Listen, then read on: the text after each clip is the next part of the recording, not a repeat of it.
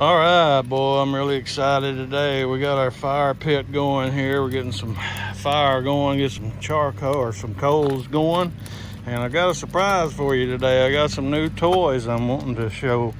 I've got this Lodge cast iron cook-it-all, and so we're gonna get this baby out here. It's a 14-inch grill and griddle surface, but it also has a 6.8 quart skillet wok capacity, it says here, with 2 steel handles.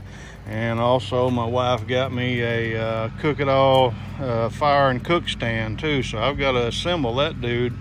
But this other one we're gonna get out and we're gonna wash and clean it up, cook a little bacon, and we're gonna make a little breakfast this morning out here on the old fire pit. So y'all hang on, we'll be right back.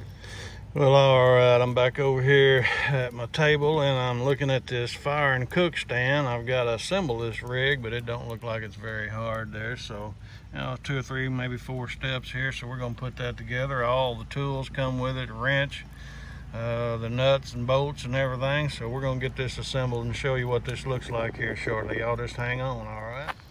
All right, well, we got the fire and cook stand all assembled and everything. And this thing is pretty neat. It can keep the skillet or pan or whatever up out of the fire.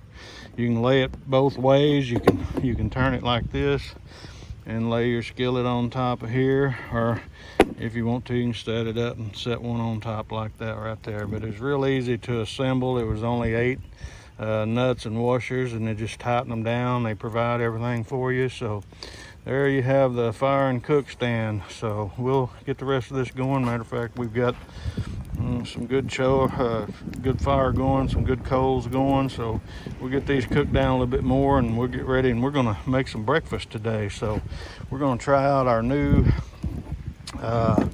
Lodge cook-it-all that Teresa got me for, I don't know, Father's Day, 4th of July, I don't know. It don't matter what holiday it is for me. I love cast iron, so you can get me one any day of the week, amen. So all right, we're gonna get ready and work on this here a little bit. Y'all just hang on, all right? Well, we got our charcoal going, our fire going, got plenty of coals there. So we're gonna get ready and get this old Lodge cook-it-all out. Let me open this thing up, see what she looks like here without dumping everything. My camera lady's in there fixing some stuff up. But anyway, comes with 2 metal handles, 2 metal hooks where you can hook in there. You can see these holes here where you can grab that cook-it-all.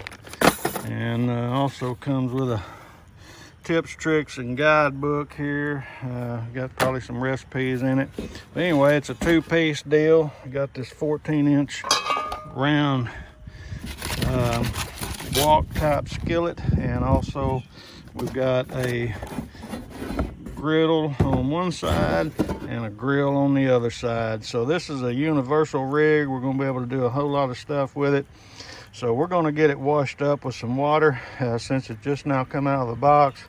Going to kind of clean it up. And let me ask you a question. What do you think we ought to cook on this thing first?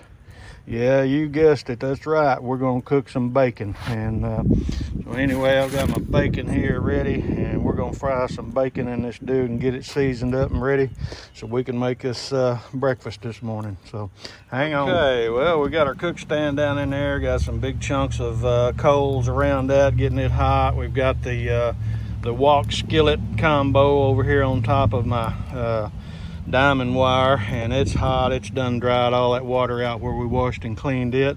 So the first thing we're going to cook in that, you guessed it, it's going to be bacon. So let's get our bacon dumped in there.